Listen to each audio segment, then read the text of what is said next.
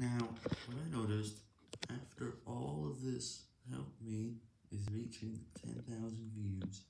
Now it's getting closer to 10,000 views, and in about a day it will be reached, as after that we will feature another video, even in the channel pages, and so this may increase its number of impressions once it changes. And we'll do that starting tomorrow, because it needs to reach 10,000 views. Well, after this, all end screens will change, but the channel page will not change. Instead, it will only be a 4 times increase, if not a 10 times.